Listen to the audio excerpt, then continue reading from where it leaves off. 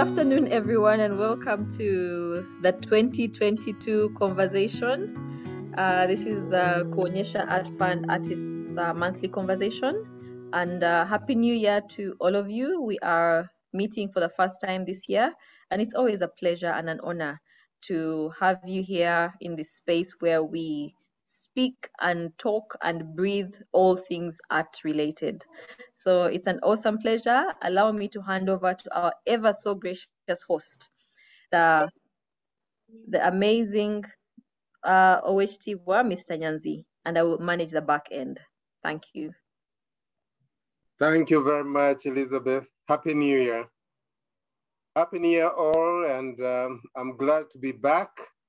By the way, we need to glorify God for being alive and able to work, because we lost a lot of people, many people, both relatives, professional colleagues, people we didn't know, or friends of friends, relatives of relatives. So it is a blessing that we are alive and we can communicate. First of all, and congratulations for having survived the lockdown too. So now, today is a very special day. Why do I say it's a very special day? Because we are inching towards the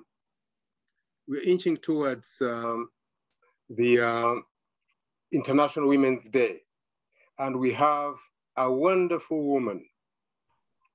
And the discussion today is going to be about women in the creative industries breaking the bias. And we have a special person, Beverley Nambozo Nsengiyunva, who is the founder and director of the Babishai Niwe Poetry Foundation that promotes African poetry. She emerged first run-up in 2010 Urban Press Poetry International Contest, out of which she produced her first poetry collection, And Jumping. You see, And Jumping, now dressing. Okay. In 2014, she was appointed the BBC Commonwealth Games Ambassador for Poetry, representing Uganda, and in 2012, received a distinction from her Masters of Fine Art in Creative Writing from Lancaster University. She's also the founder of Rich Diction Enterprises Limited, that trains in public speaking and team building. Is a distinguished Toastmaster. Beverley relishes the prospect of traveling to every country of the world by the age of 70. Now, and I'll be 70 on the 28th of October. So she's just challenging me that if I've not traveled the world by now, looks like I'm done. Well, we'll get to hear from her, but I would like to start by giving her an opportunity to tell us exactly who Beverley Nambozo Nsengiyunva is. Bev, over to you. OHT-wa, thank you so much. I really thank you for that introduction. Good afternoon, everybody. I really relish Saturday discussions because it's in between a hectic week for some people and a relaxing Sunday. So this is such a perfect time. Who am I? Recently, I changed my title to Creative Expression Ambassador. And that's because I'm always listening to different entrepreneurs, speakers all over the world, learning from coaches and people I admire. And they say the way you introduce yourself matters. The way you feel about yourself matters. And how I feel about myself is a creative expression ambassador. Ambassadors travel, which I love, and I'm always finding new ways to creatively express myself. Like my hair, I've got one white braid against this short hair. What do I create? A lot of poetry. I'm always writing, but I'm always thinking as well, thinking of ways in which I can contribute to my space and impact people. Poetry is one of those ways. Teaching in public speaking, listening to people, and offering my own experience to the aim of helping them have a shift in the way they think so that their space improves. And when their space improves, then the other person's space improves, and then I've contributed to changing the environment. So a creative expression ambassador.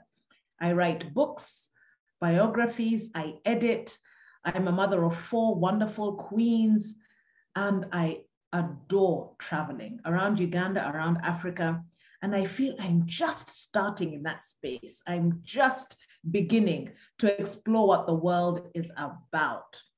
And I use that as well to tell stories, peel off the layers in those stories, the culture of people, understanding what makes them thrive and how they contribute to their communities as well. That's who I am. To tell us, no, that's not all. You're more than what you have told us. Yes. You must have a family. You must have come from somewhere. I must have a family. And you must have come from somewhere. This title ambassador rings a bell. There was one ambassador called Mugoya. Yes. How does this ambassador thing, is it hereditary or? Please go ahead. Yes, Herbert Mugoya was my father. And when I speak about my father, that's my happy place. When I'm training in public speaking, I say, when you're stuck, go to your happy place. So speaking about my father is my happy place. He was a diplomat, and it was because of his work that I was able to spend a number of years of my childhood in London. And London is my happy place. When I think about the times we lived there in the 80s and late 70s, it was exciting. It was really extraordinary. And we had access to so much. I thought the world had access to all of that until we returned to Uganda. And I thought, what a different world. My father was amazing, studied political science. And when he passed on, he left wonderful memories for me. And I always desire to pass on the same to my children, that they too travel the world and live in places where they have access to abundance, because then they'll be able to appreciate what living fully means and then be able to pass that on to others. Many people think differently. They think, no, let your children learn to live stringent lives, therefore they'll work hard. I think if they live in abundance and appreciate abundance, they will work hard because they know what it means to have that and give it to others who do not. So they'll be able to appreciate what lack means and what abundance means and make sure they can provide it. And what I appreciate as well is the culture. I belong to some of the old girls groups, and the culture I appreciate from Gaza is that they are consistent and they are principled. I also appreciate that they introduced me to what it meant to have an understanding of God. What I appreciate about Makerere College is that they opened up what it meant to have a relationship with God. So Gaza introduced the understanding, Makerere College introduced the relationship with God and what it meant to be part of a diverse world. And in the groups that I'm in with Makerere College, they're open to so many diverse ideas on business and politics and economics and culture. And they really rally to support people. And so I love that I belong to both worlds. Throughout my mother's life, she's worked with plants. From when we were in London, she used to work at a place called B&Q with plants. From a young age, I saw my mom working with plants. You know, when they say some people have green fingers, hers are not only green, they're the color of roots, of plants, of chlorophyll, of everything you can imagine. She's such an earthly person. She understands everything about plants, about soil, about nurturing the earth. From a young age, she's never had any other job. At her wedding, she got married at 25 or 26.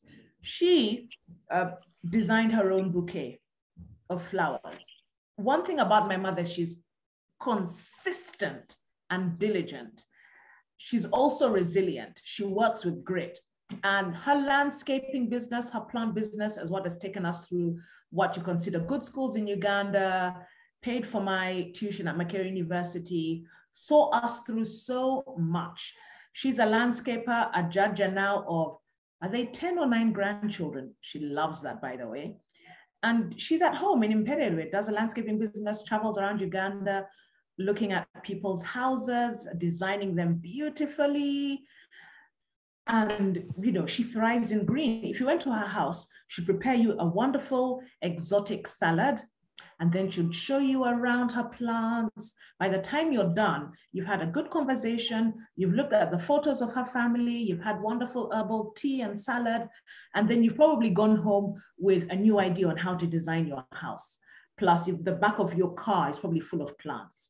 That's what a visit to my mother's like, and that's her life, and she loves it. She's got a great community of friends as well, a network of people who have seen her through challenges and successes.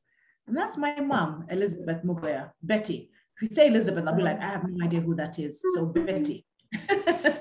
Biv. Yes. You have told us about Ambassador Mugoya and his lovely wife. Then I have, before we even move to Mr. Nsengiyunva, I would like you to tell us about Salongo and Nalongo Kajubi. Oh. Those are your grandparents. Yes. You know, one thing that England... When I talk about Salongo Kajubi, that is Professor Senteza Kajubi. She's a granddaughter. Salongo and Nalongo were instrumental in many ways. I spent my senior sixth vacation at their home. My grandmother, oh my goodness, I remember when we'd be there for holidays and she would just say, here's the saucepan of matoke, here's what, no discussion. Start peeling, wake up early, peel, you know, go to the garden, dig. She had matoke plantation and what, and she would rear eggs, and her sister had a salon and they would hot comb her, and she was really industrious. On top of that, on Sundays, I think she was head of Mothers Union, Namirembe Cathedral. So you'd have to go to Namirembe Cathedral in that cold chapel. It was cold. For a girl of 12, you're sitting there in the cold Namirembe Chapel, listening to the Luganda service, because my grandmother, it wasn't a discussion. She said, my grandchild must know certain things. She just grabbed, here, we're going. And I remember some days when she would drive us to Kampala Parents, the way she would drive, people think taxi drivers are reckless. My grandmother, sometimes she wouldn't have her specs on, and then she would squint in her, and she would accelerate at such a pace. I'd look at me like, what is wrong with you? We were so scared, my brother and I. Every time she'd drive us to school, we would breathe a sigh of relief that we had actually arrived. And that's the grandmother I remember. My grandfather, he was great. He loved having people around. Before he died, he met his great-grandchildren. So he did meet my eldest daughter, who's 13, and my younger one was 6 weeks by the time he died. And I remember he held her and gave money as well. They don't remember him, unfortunately. My eldest was 3.5 or 4 when Jaja died. She doesn't remember him. I'm like, what? He used to read books to you and stories. This is what he looked like. She's like, I don't remember anything. So that's the life we lived in, extended. And on my dad's side as well, I got to know many, many cousins and relatives who were really warm. You know, now we have WhatsApp groups and they come over from abroad and we get to meet each other, Zoom meetings with my dad's brother. He turned 82 the other day. I mean, it's really wonderful the way, I think also I'm more mature and accepting to what family means. And so, yeah, that was growing up. It was fantastic, actually. Very really good. Now that we have got where you are coming from, we like to see now you're becoming an adult. You've made a decision. And you have this Prince Charming, and you say you can't be left on your feet. You accept off your feet, and you fall in love. I will have to ask this for rhetorical purposes. Was he easily accepted? But I know there was no problem with the Kajubi family and the Mugoya family, the internationalists. Yeah. But I need to ask this question.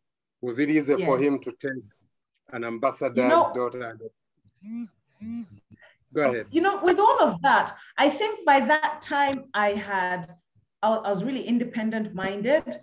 What my family was concerned about is he able to look after you? We know you're an ambitious person, you're independent, you've got big dreams. I mean, I was about to do my master's and I had dreams and goals, studying to become better. Is he able to catch up with that pace? But I think I had gone through enough in my life to know that I am able to do things on my own. So even before I got married, I said, I'm not going to depend on anyone.